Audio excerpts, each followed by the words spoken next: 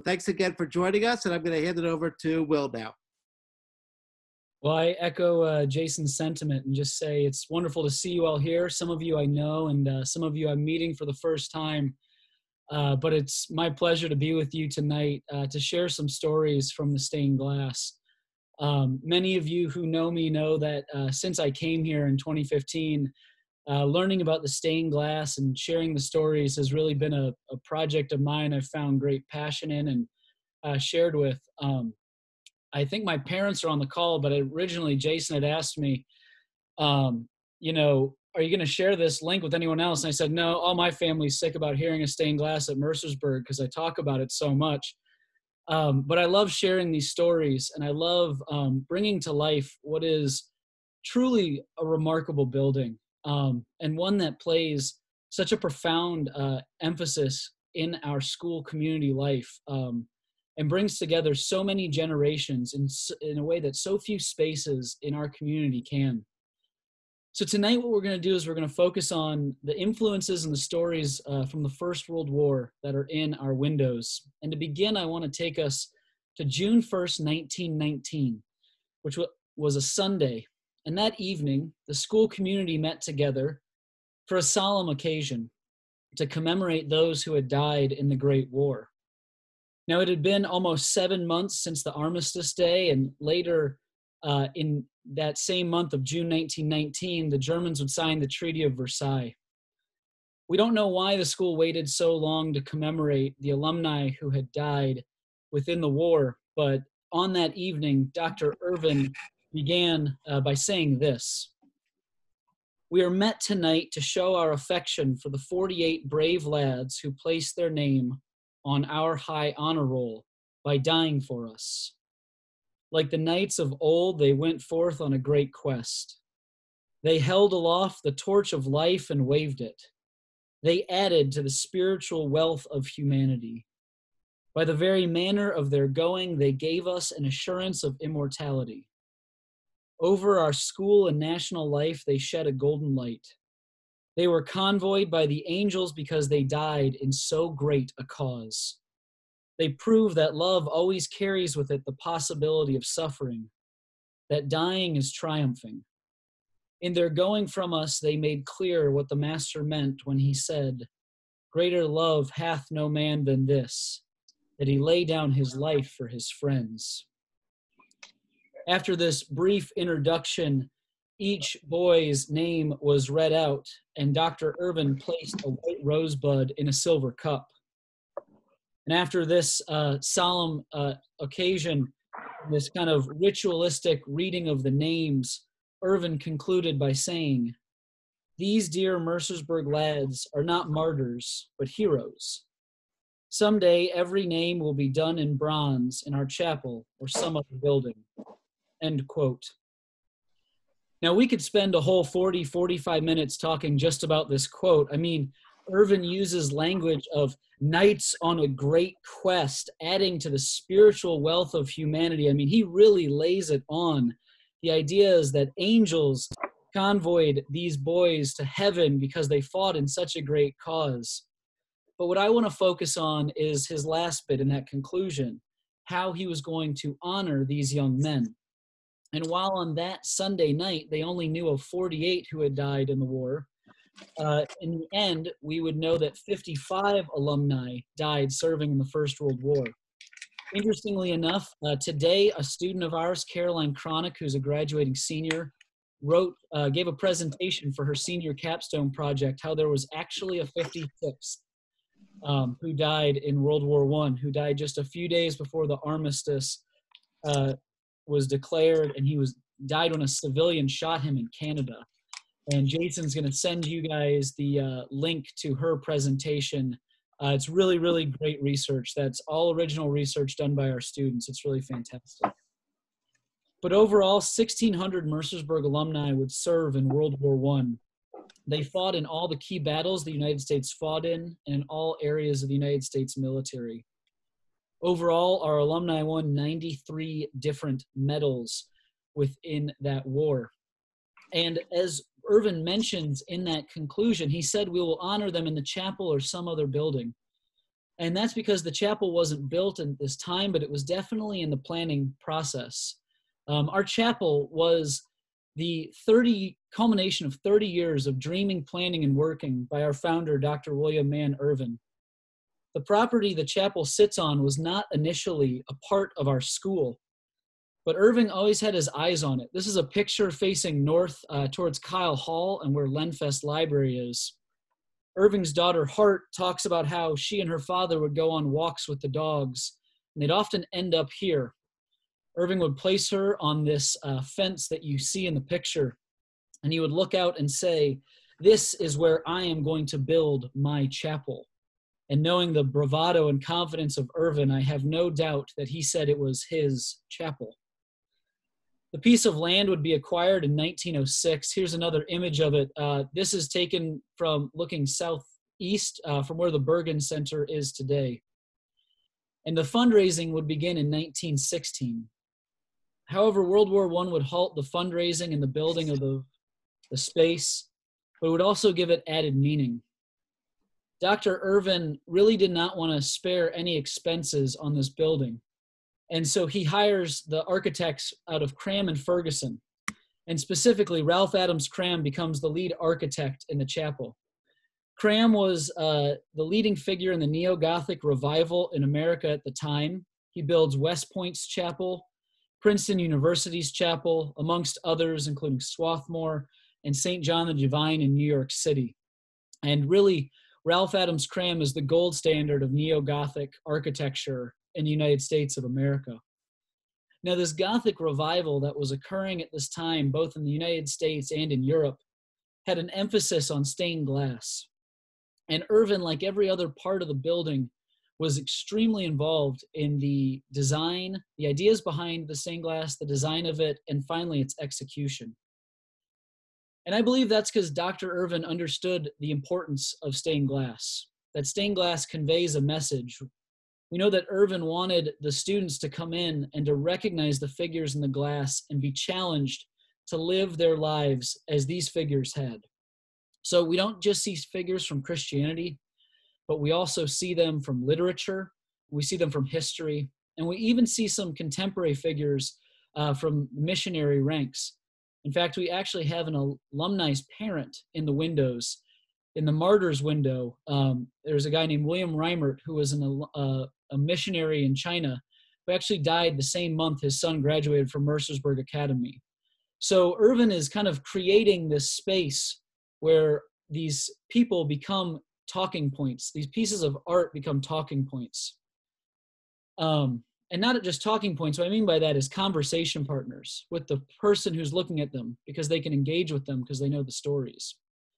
And I think that's why I love the stained glass so much, because the more I learn about it and the more I engage with the stories, the more the pieces of stained glass come alive. Because stained glass is a lot like any art or image. Once we know the meaning behind it, it takes on a whole new life of its own. For example, if I show you this piece, this picture, you see men on a baseball diamond. Given its size, we think it's a professional MLB diamond. And it doesn't look that much, doesn't look that odd. We stand at attention at certain times at baseball fields and we sing the national anthem. But when I tell you that this picture was taken on September 23rd, 2001, at the first Mets home game after the September 11th attacks, this picture takes on an added weight, takes on added meaning. We not only think about what happened that day, but we think about where we were when it happened. We think about the way our nation rallied around, united during that time, in particular around the Mets and the Yankees, who were both having great seasons that year, and everything that was caught up in baseball that season. So stained glass is no different. Once we learn the stories behind these, the pieces that we look at take on added meaning and can engage with us. Now, 7 of the 34 pieces within the chapel were dedicated to Mercersburg alumni who died in World War I. The 2 we see here are the Temptation of Christ window on the left and the Chevalier de Bayard window on the right. Along with these are the 5 windows at the front of our chapel, which are the nativity scenes done by Wright Goodhue. Wright Goodhue was 20 years of age when he completed these 5 pieces of glass. Goodhue would die at the age of 26, and this is one of only 2 multi-set pieces he ever created. Now, while these pieces were dedicated in honor of alumni who had died in the First World War, Irvin didn't just stop at memorializing these men through dedications. He wanted an entire window to symbolize the service of Mercersburg alumni, both who died but also those who fought in the war. And for that, we go to June of 1925. And in our archives, we have a letter that Dr. Irvin wrote to a Mr. Henry Coulter. And in this letter, Irvin is just overwhelmed with gratitude and excitement for the window that Coulter would donate. In a previous letter, Coulter had enclosed a check that would cover the entirety of the window that Dr. Irvin envisioned to honor the Mercersburg alumni who served in World War I. While after talking over some logistics of the piece of stained glass, Irvin gets personal in this letter. And he says, "I'm anxious to have this window be the most beautiful thing of its kind in the whole country. We want this window to be glorious, not only in its coloring or beautiful effects, but also in the choice of the themes and details and subjects which shall be placed therein. In certain respects, it will be the most unique memorial in the entire chapel. We must have it created in such a way that it will be exactly right," end quote. And what Coulter donates and what Irving comes up with is the Heroic Christianity window. This is in the upper west transept of the chapel, and it's the second largest window within the chapel. And like all the pieces in the chapel, it is just dripping with symbolism. But the symbolism in this one is particularly fascinating. And I'm going to walk us through it, starting at the top and working our way down. So this window is called Heroic Christianity. And as I said, Irvin wants the young students at the time, the young boys at the time, because we were an all-boys school at the time, to be able to emulate what they see. So here at the top, we see what's called the multifoil, as well as pieces of tracery, art, and quatrefoils. And I'll talk you through these terms as well. So the multifoil with Jesus in the middle is what kind of catches our eye. Now remember, this is the Heroic Christianity window. So we see Jesus in a knight's armor and holding a sword sheath, ready to pull it out. This is not Jesus take the wheel, Jesus my shepherd, Jesus my forgiver and comforter. This is the heroic military Jesus. And we even see that with the words that are around him: fortitude, honor, justice, and mercy. So right from the beginning, we see this is a very different type of window. To the left and right of Jesus are what we call tracery pieces. These are smaller pieces in the glass that often tie into the larger element, but they're not as predominant. But these ones are really cool because they give a nod to one of the biggest technological advances of the time, which was aviation. On the left, we see the symbol of the RAF, the Royal Air Force, the British Air Force. And on the right, we see a Seminole chief's head. And that was the insignia of a group called Lafayette Escadrille, which was Americans who fought and flew under the French flag. So we have these two really interesting kind of nods to the advances of the time. Below those 3 pieces, we see what we call quatrefoils, quatre as in 4. And in the left quatrefoil, we have the U.S. coat of arms. And in the right quatrefoil, we have the French coat of arms, the French being one of our key allies in the war. Now, what ties all of these pieces together, these 5 pieces, are these gold stars you see throughout. And wouldn't you happen to know that there are 55 stars, one for each of the alumni who died in World War I actually posed the question to one of our students today: do we need to try and redo the stained glass to create a 56th star now that we know there was another alumni who passed? But right away, we not only see the war being honored, we see this idea of a heroic elements of faith, but we also see this honoring of those who had passed. As we go down in the window, we're going to see what we call lancets. Now, lancet is just a term for a piece of stained glass that's pointed at the top. And within our 4 lancets, we have 4 saints. And all of these saints have something to do, well, 3 of them have to do with kind of a militaristic element. And the 3 that have to do with this kind of a military or battle are going from left to right. Saint Michael, the archangel on the left, next to him, Saint George, and then Saint Louis. On the far right, we see the angel Gabriel, which is interesting because Michael, George, and Louis all have got swords or spears. Gabriel has a quill. In the biblical narrative, Gabriel is always the revelator. In the book of Daniel, he's a revelator. He's the one who tells Mary that she's expecting Jesus. He's actually even known as a revealing prophet in Islam as well as Latter-day Saint theology as well. So Gabriel has this long line of being a revelator. Now, while we might understand why archangels end up in a window, why do we see St. George and St. Louis? Well, St. George is the patron saint of England, and St. Louis is the patron saint of France. And who happen to be 2 of our most important allies in World War I, but England and France. So not only, once again, are we seeing these ideas of heroism and this militaristic service, but we're also seeing a nod to our allies. Now, as we go further down the window, we get to what we call the predella. The predella supports the main part of the window, but it's at the bottom.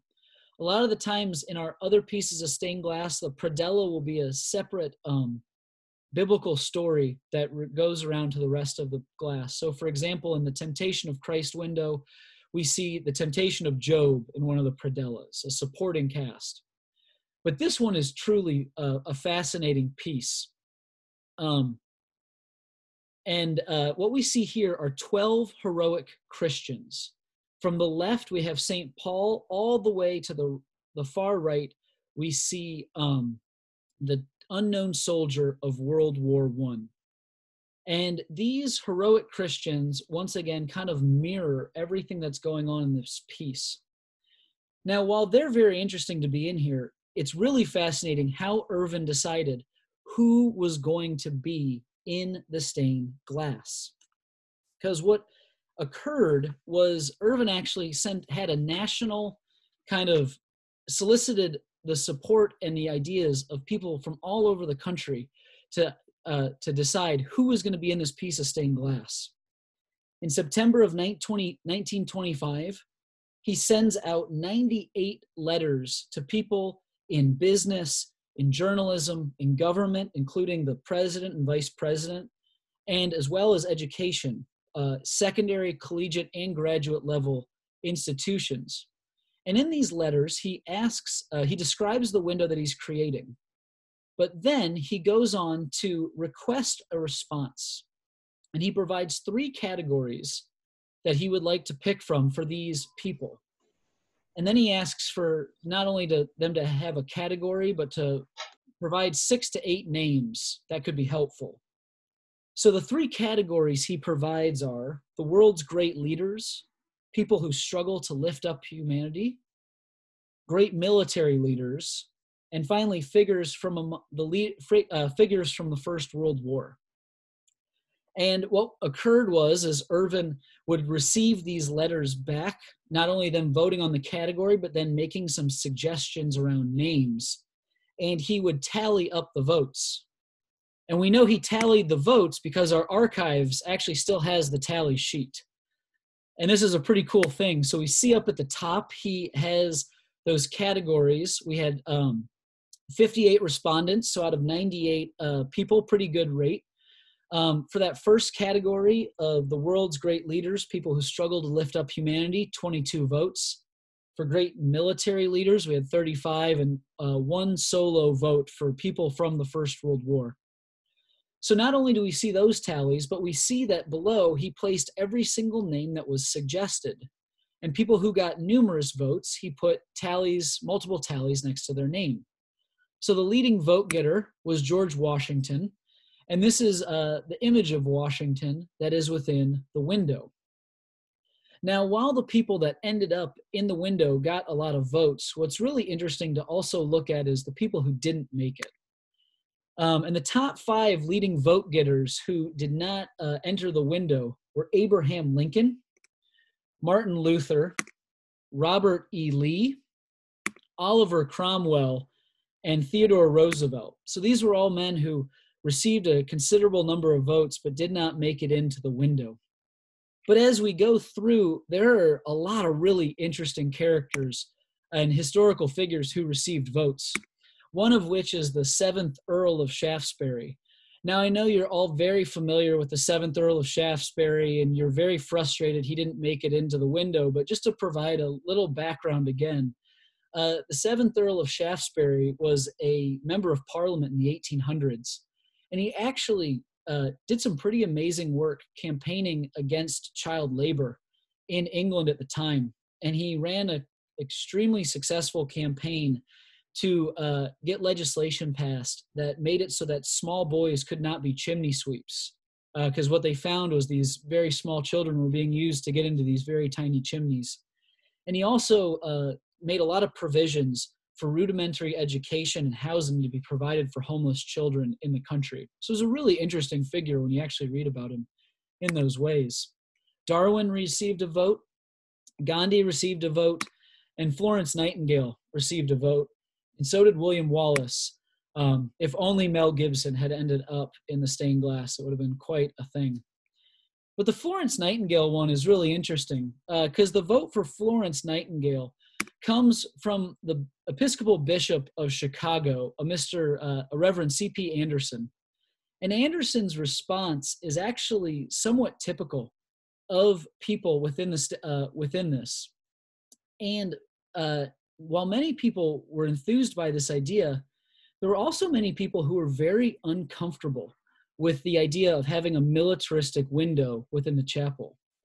Anderson writes to Dr. Irvin, replying to your letter of the September 23rd, I prefer your selection number 1 for the windows in your chapel. I am not a pacifist, but I do not like the idea of exalting military men in a boys' school unless they have some other qualifications than military genius. Of course, Washington was the father of our country, and Chinese Gordon was a saint as well as a soldier. But in my opinion, the figures should be chosen to represent men and women who struggled for the uplift of the race. For instance, I should rather have Florence Nightingale than any military leader. And Irvin saved all of these responses, and we have them all in the chapel. And this is not an isolated case. We selected this one because his very concise reply to use, but this is not an uncommon response to this. And this is a fairly normal trend that we see across Christianity and society after the war.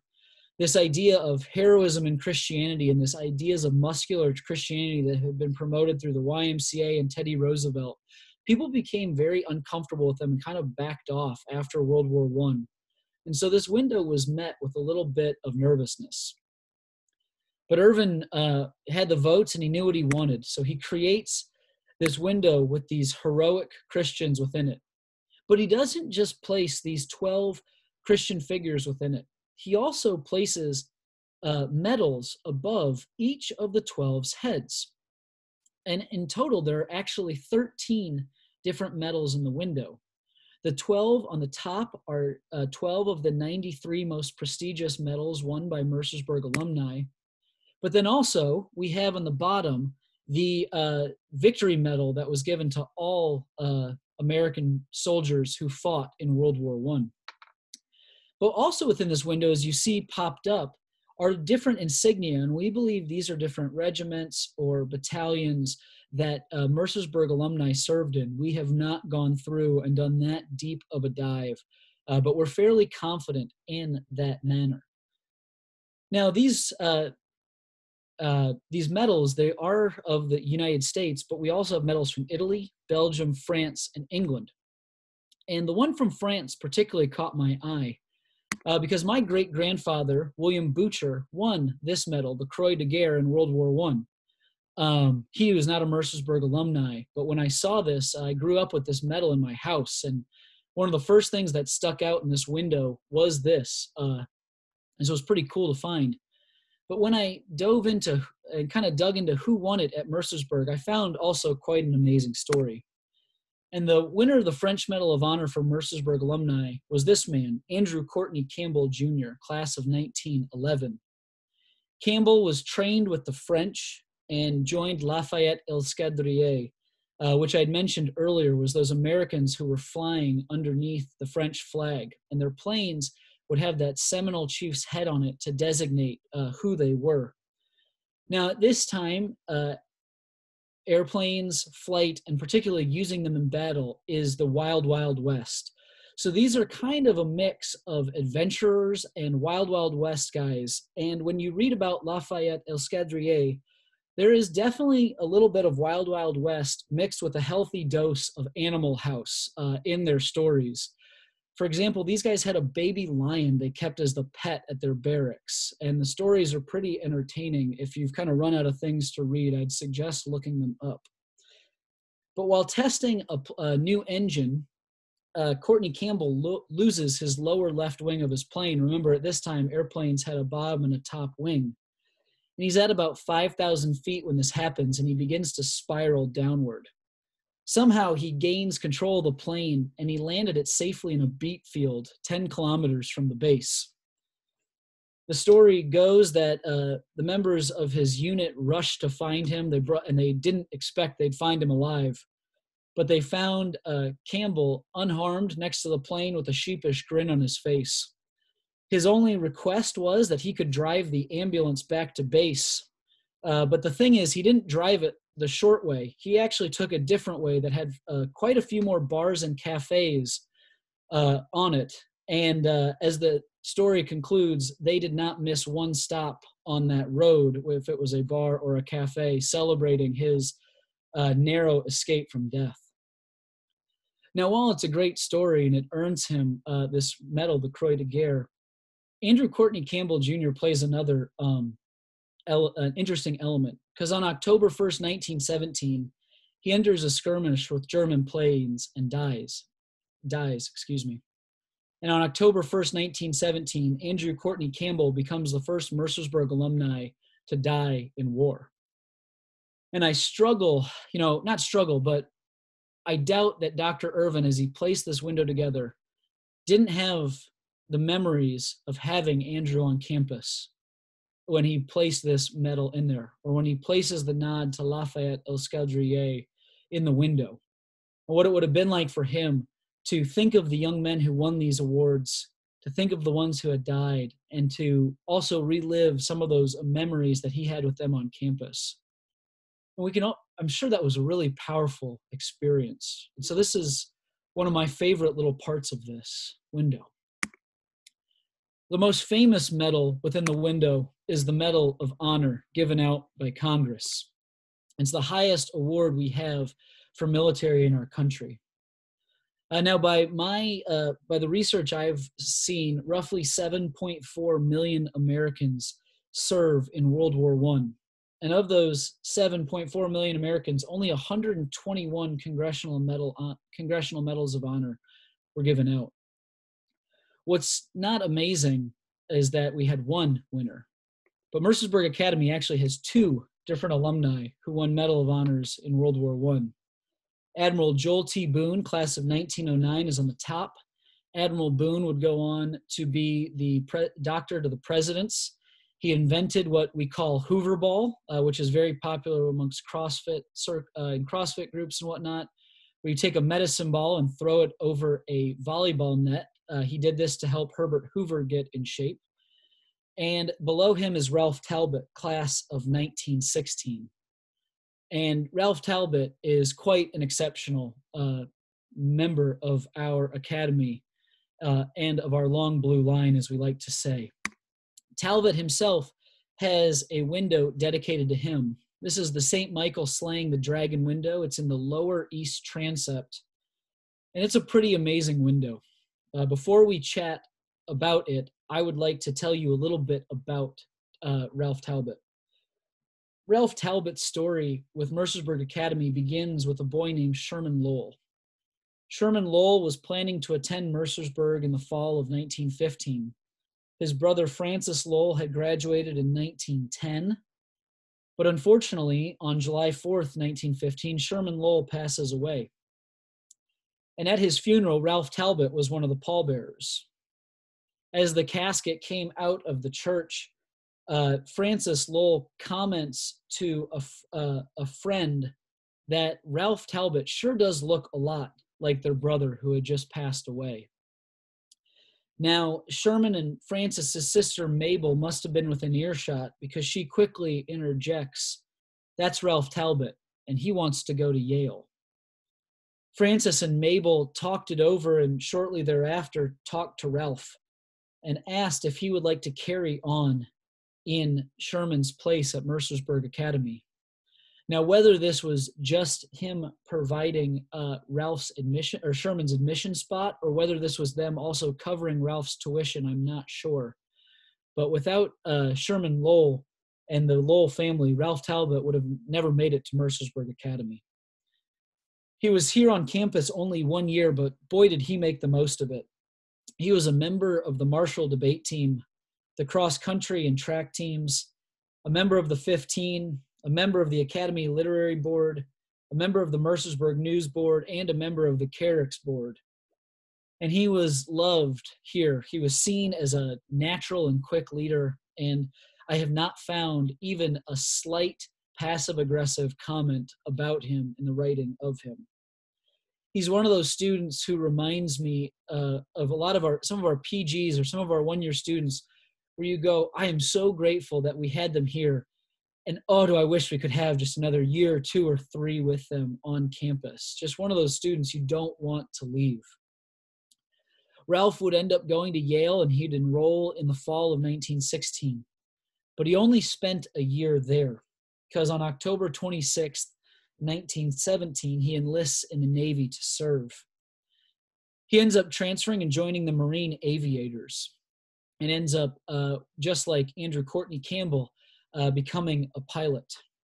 And there are really 2 days in, 2 days in the month, or sorry, 3 days, in the month of October 1918 that really define Ralph Talbot.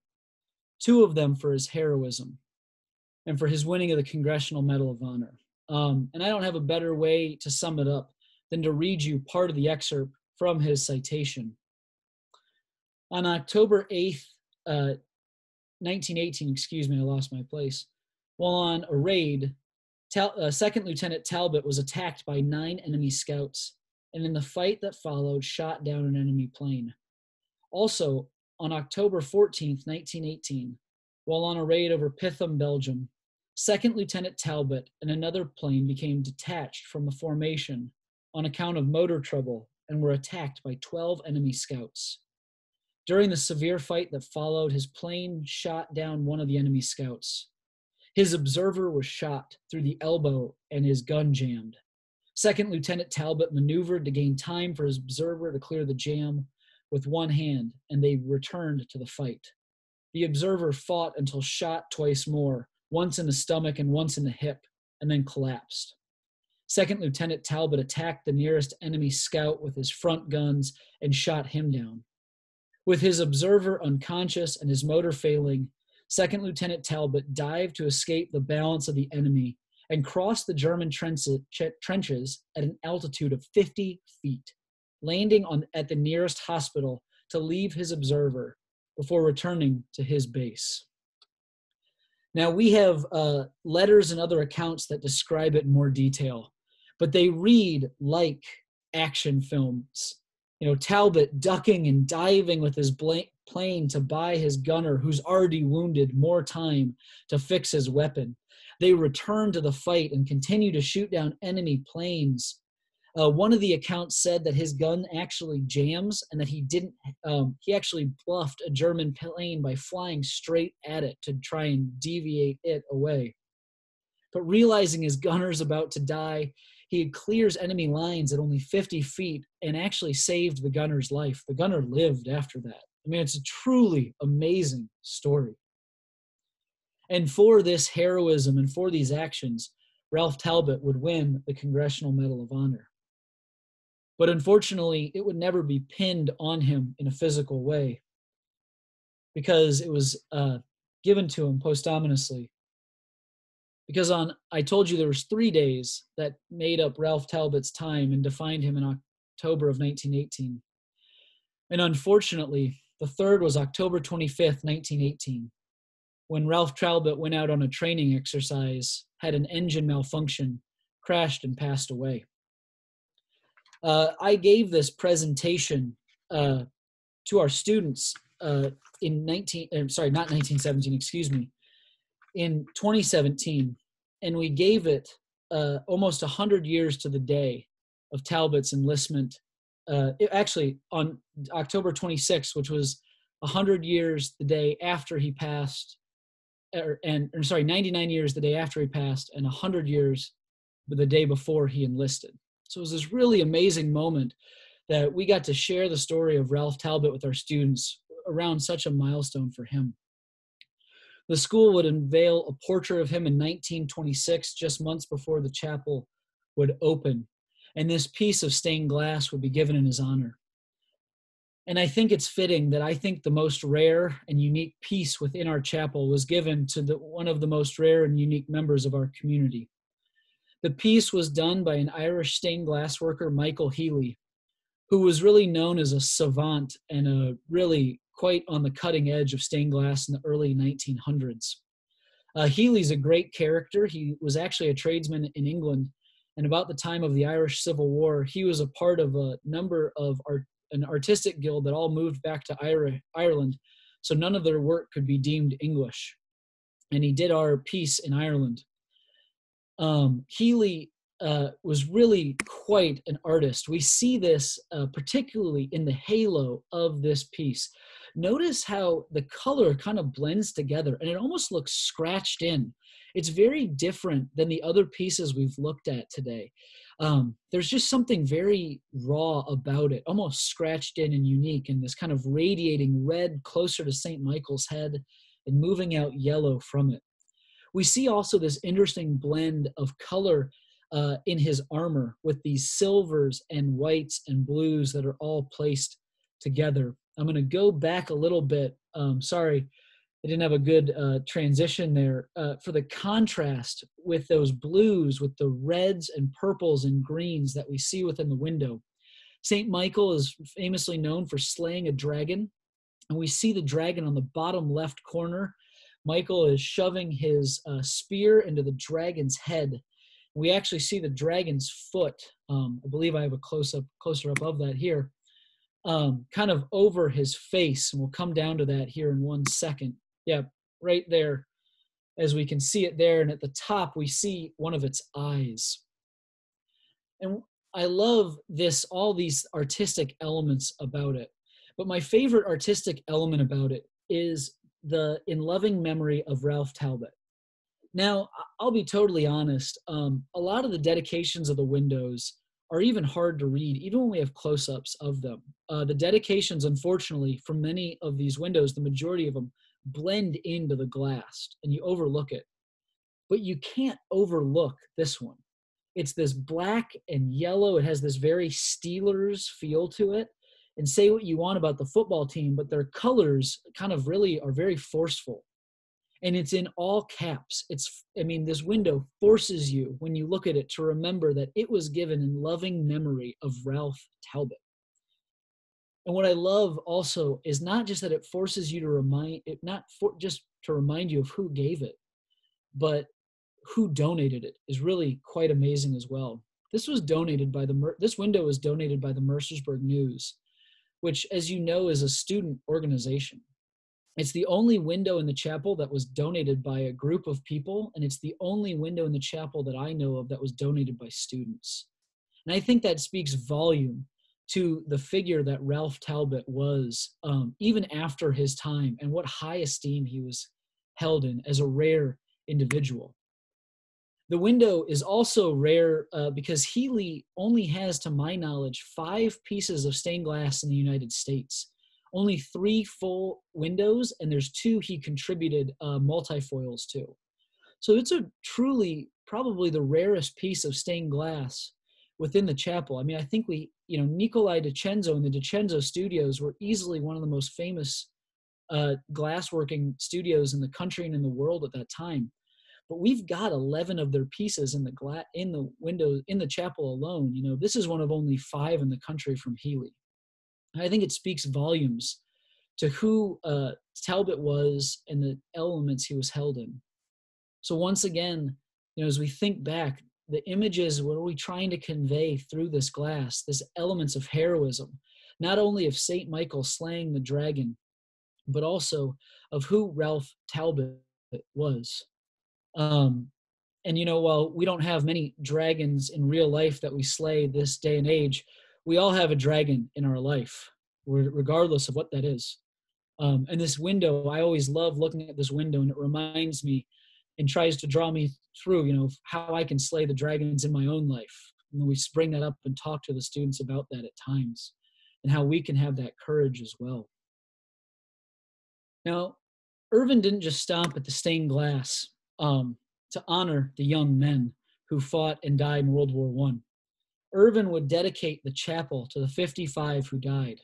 Before the early 90s, when it was rededicated to be the Irvin Memorial Chapel, it was simply known as the Memorial Chapel in honor of those 55 who had died. Now, all of you have obviously spent time on Mercersburg Academy's campus, and you know that you can see the spire for quite some ways. It's actually the first marker that you finally made it to Mercersburg, that first glimpse of the chapel. It's this welcome relief. I'm a huge cyclist, and the farthest I've been able to see this is on Route 30, which is about 7-8 miles as the crow flies from campus. So you can really see it from a long ways away. And I think about how Irvin dedicated this to the 55 alumni who died, and how it really served as a marker of their courage and sacrifice and their character. And it doesn't just serve that for our community, but it's almost a beacon of those reminders to the entire surrounding area as we can see it for so long, from so far away. Irvin, I do have to say also, just as a aside, he also dedicated the chapel to the mothers who sent their sons to Mercersburg.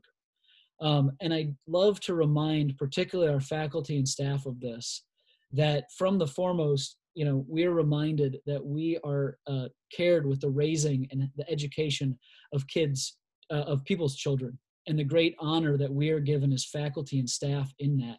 And Irvin recognized the trust, particularly boarding school parents place in us in sending their students to be educated here. And so while, yes, we call it the Memorial Chapel, I always think it's very important for us to remember that second part of Irvin's dedication as well. So in all these ways, Irvin honors those who served, but he still made good on his promise to place a plaque in bronze. Now, before a lot of you got here, Eric was telling me about his time in the narthex as he stood there as a head chapel usher looking at the Come Unto Me window. But if you've spent any time like Eric did in our narthex, you'll also know that there are plaques. And every single alumni who has died in war, serving in a war in the United States military's name, is on a plaque within our chapel. And to the left, we see the plaque that Irvin dedicated, to the alumni who died in World War I, making good on his promise to place their names in bronze so that we may learn them and their stories. And that's what we hope to do, what I've been privileged to do, and I've been privileged to share with you, but what we hope to continue to do, to remind people that these pieces of art in this building are not just beautiful pieces of architecture and stained glass, but there's stories behind them. And there's not only just stories of great heroes of literature, the Bible, of history, but there's stories of members of our own community. I am reminded on a daily basis how fortunate and blessed we are to be a part of this Mercersburg Academy community. And it's my hope that we can emulate the sacrifice and service and love that those who came before us did, those who were placed in the glass did. And it's my hope that we can teach it to our students so that they too can join that long blue line and live up to the high standards we've been set, but also to set those forth for the community members that are to come, so that we can remember those who not only lay down their lives, but also those who know what true love and service looks like. Thank you all so very much. Thank you, Will. I think you could tell that it was a great talk because people were so engaged in the talk. They didn't have time to type a chat or ask a question. So, if as people process it a little bit, feel free to kind of reach out or chat with people. And I think that kind of your end words really are what it's about. We see the chapel and we know the chapel, but we don't really know the stories behind it. And what a great opportunity to learn and to grow and appreciate what the chapel has to offer. The other, how great it is. We kind of talked that this is really raging both the country and generations here, and we all have our own appreciation of the chapel. And if anyone wants to share their appreciation through the chat or some story that they remember what the chapel meant to them, feel free to try, reach out through the chat or anything like that. Jason, can I cut in on you there? As we begin the chat, I would just like to say as one thing, I'm pretty knowledgeable about the stained glass, but I am not a World War I expert. Some of you who have learned a little bit more about that war may have to help.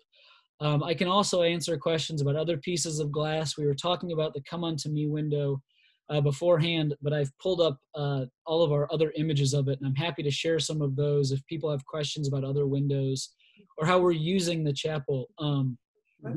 We use it as a teaching tool as well. We have our New Testament course now is called The Gospel Through Stained Glass, and the stained glass is actually our primary way we teach in the class. So I just wanted to throw that out there, but I'd love your questions and things like that. I see there's one. I'm just going to go off of your names, Theds or T Heads, or I'm sorry if I don't know what your first name is. You asked in the chat, why did Irvin not pick some of the top vote getters like Lincoln Lee, Martin Luther, etc.? I think that it's because he chose those great military heroes. Of all those people, the only one that's we could really classify with the military is Robert E. Lee. But Lincoln didn't serve in the military in that way, and so I think that might be one of those ways. One could make the argument that why is the Apostle Paul in there then? But maybe Paul is the first field general of Christianity, if you will, and being this kind of missionary. But that would be my guess as to why those men did not make it into the window. Other questions? I'd love to hear something. Yes. Just a comment. In the upper west transept window, the quadrifoils, too. I looked at them for years, and I thought it was France, not because that was one of our allies, but because that's where many of the boys ended up. That very well could be. In some of these, I think you're definitely right, Walter, that we definitely had many people end up there. I'm sorry, I'm scrolling up. I'm actually just going to pull that part up and zoom in on it so you guys can see what we're talking about. One of the unfortunate things about the stained glass is we have a lot of Irvin's thoughts through the process, but we don't have his original request sheet. So we don't have as many of those specifics. But no, I think that would also make a lot of sense as to why Britain or another coat of arms is not there. Right.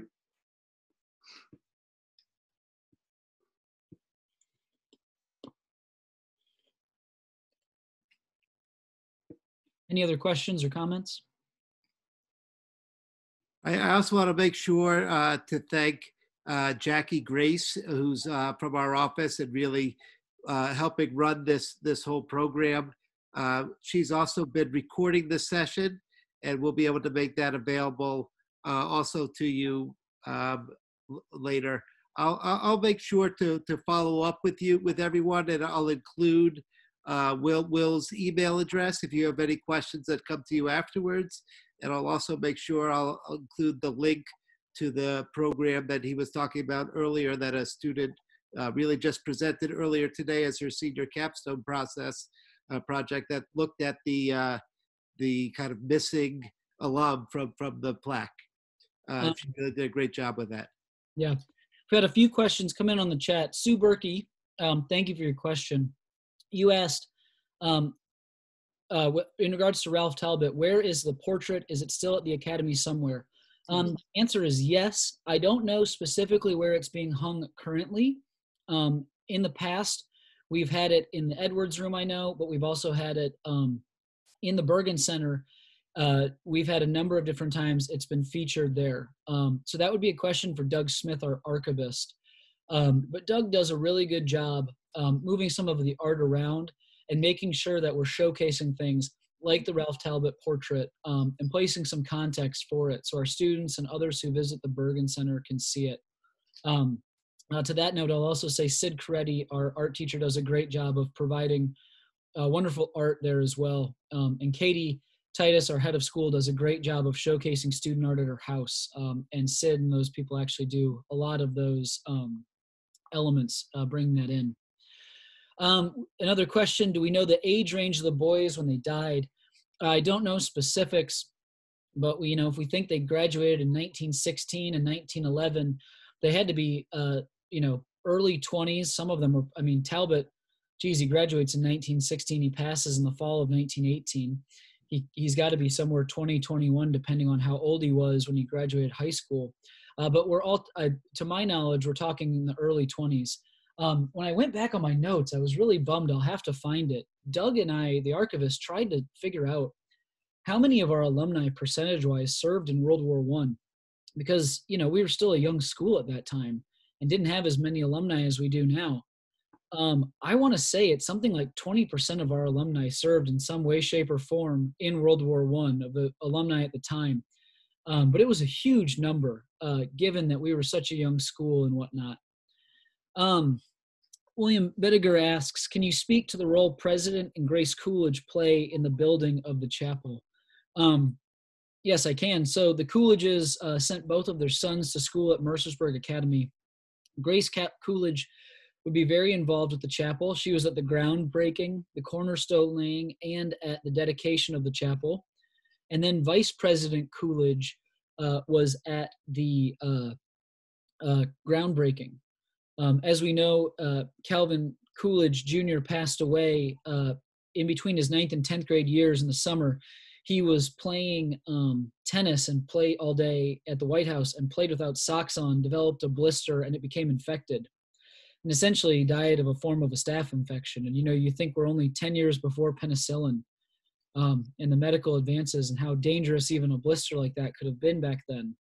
But the Coolidges actually dedicate the cross that's that sits on our altar. And it's really quite an amazing piece. I'm just seeing if we have an image of it in the book.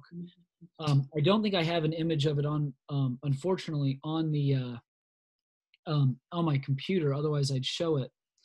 But what's really fascinating about that is that Grace Coolidge actually writes a poem that was placed in Good Housekeeping magazine on the 3rd anniversary of their son's death. I can't read it without almost tearing up, particularly now that I am a parent. As Jason mentioned, I have foster children, and it's this really amazing poem about a mother loving her son, and it's called The Open Door because it asks her son to leave the gates of heaven ajar so that she can glimpse from afar the beauty of his face, and that she asked for him to hold his hand and to lead him home, lead him back to heaven. And it's a really powerful poem. And it actually transforms that cross from a nice memorial into kind of this love letter and this beautiful place from a mother to her son. It's really quite an amazing thing. I apologize, I'm looking down because I'm scanning. I know I have an image of it on this computer of the window they made also in honor of Calvin Coolidge. On the way up to the Carillon Tower, we have a window that was produced in honor of Calvin Coolidge's talk at the groundbreaking. And I'll share that with you now, just a part of it. And at the groundbreaking, Coolidge talks about a variety of different things. He talks about these 5 elements that should make up a man's character. He talks about hard work, and he talks about thrift. He talks about honesty. He talks about bearing burdens. And then he talks about faith. And the reason I bring up that last one in particular is we can see where that faith element comes in the cross. But what's really interesting is they've kind of co-opted from his talk, because he actually talks about faith in others, faith in yourself, and faith in society. He makes no mention of religious faith. And so the people who, while they wanted to honor President Coolidge through this window, they also kind of co-opted a little bit of his words to make it seem like a Christian faith, as opposed to just a general statement of faith in humanity. So thank you so much for that question, Rick. Oh, no, that's not the question Rick asked. That was William. I apologize.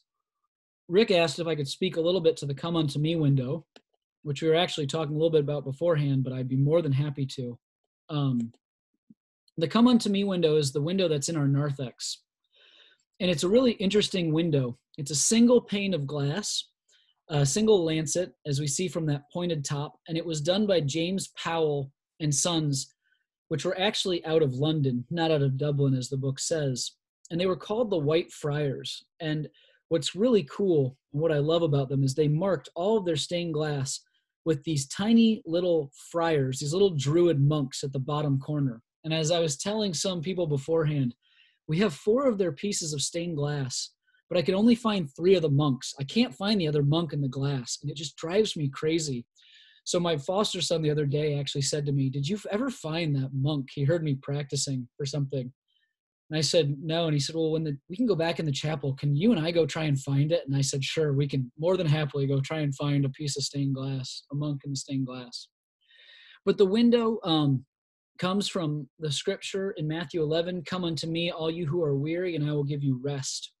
And we see Jesus welcoming pilgrims of Pilgrim family and their dog to the holy city. The holy city is behind Jesus. And now if you look in the holy city, you might see a building that you recognize, and that is our chapel.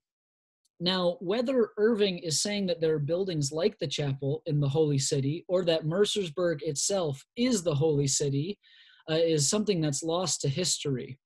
But I love that this is the chapel is placed in here. And we actually have 3 other spires that are similar. Doug Smith, our archivist, gave me a great scare one time when he came in and said, "I actually don't think it's our chapel. I think it's St. Mary's in Oxford, which is what our church steeple is modeled after." And it gave me quite a scare. The reason we know that it's our chapel is that there's actually, in our chapel, there are 2 spaces we can see here. I'll bring this up. This is how I teach my students when we talk about the stained glass. There's 2 spaces where the bells are right here, and at St. Mary's in Oxford, there's only 1. So rest assured, this is our chapel and not St. Mary's in Oxford. But I love this window, not just because of all these fun little things about it, but because of its placement. It's in the narthex, and unless you've spent time there as a chapel usher, no one really stands in the narthex of our chapel. We all just kind of blaze through it into the sanctuary. And I think that this actually makes a really great statement about this window, because what does this scripture do? It invites you to rest. "Come unto me, all you who are weary, and I will give you rest." So really, when you enter our chapel, the first window that you go by is an invitation to rest. But how often in our life do we just blow by this invitation and go on to the next thing? And isn't that a really great metaphor for life? How often, when we've been invited to rest, when we've been invited to spend time with others, to do something that soothes our soul, do we just blow on to the next element on our to-do list? So I actually think it's a really great window and where it's placed and whatnot. George Price, you said that you as a 13-year-old, you were so impressed by the chapel, and I'm glad you were impressed then. I hope you're still impressed now. And Sean, you asked, how many presentations or topics have you created about the windows? Let's see. So I don't want to. So I think I can give you pretty much every window. I can give you a general synopsis of every window in the chapel. In fact, sometimes when class isn't going well, or we're just kind of have a lull, I'll take a 10-minute break. I teach in the chapel, and I'll invite my students to come up with me, and I'll give them a little challenge. I say, find a window or find a space of the window and let me tell you about it. And this helps keep me fresh and things like that. My wife, who, when I really started enjoying these pieces of stained glass, heard a lot about this, would probably tell you too many presentations, mostly to her. But yeah, I don't know. We do a lot of them. We do a stained glass chapel once a term, where we actually wrap our liturgy around 3 different pieces of stained glass. We wed one piece to the call to worship, another to the prayer of confession, and another to the affirmation of faith. And this does a number of things. One, it kind of breaks up our cycle. I think sometimes liturgy and worship are wonderful for the repetition, but sometimes liturgy and worship can be very challenging for the repetition. So this kind of breaks it up, but it allows us to engage with the windows. And what I'll do is I'll pick scriptures that tie, and calls to worships or prayer of confessions that tie into the window. And then I'll give about a 5-minute message on it. So in total, these 3 windows together, you get about a regular 15-minute homily sermon. And actually, up until this term, when we obviously are not having worship in the chapel anymore, we were about to complete every single piece of stained glass. This was going to be, we've done at least a reflection on every single piece. So I've done a lot of them. I'll do them at a lot of you who've been to Reunion Weekend have heard me give these. And I'll also give them to nursing homes or other groups that request them throughout the year. One of the things I love about my role is that I get to be really, one of the central, if not the central ambassador of this space. I mean, part of my job is to show people the wonders that lie in that chapel. And that is just so much fun to do. So I love giving these presentations.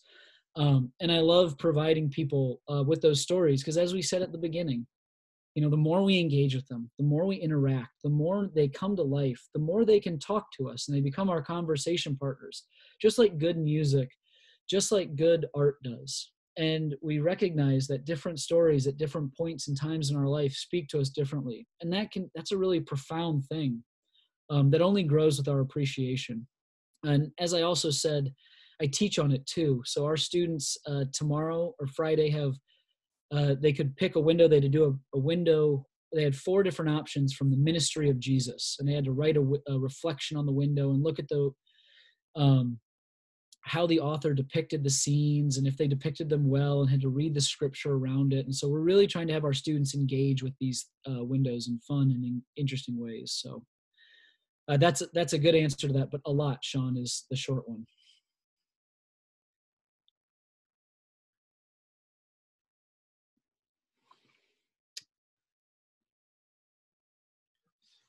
Well, thanks again. I want to we stay mindful of time. I'm sure again, Will is welcome to any personal outreach or any questions that come up.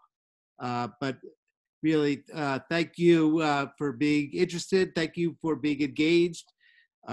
Tricky time we're in. Everyone, please take care of yourself. Stay in good health. Once we're on the other side of this, we are so excited to get you back on campus, and the tour in person is even more impressive than this way. But again, thank you for joining us tonight. Thank you so much. Well, thank you.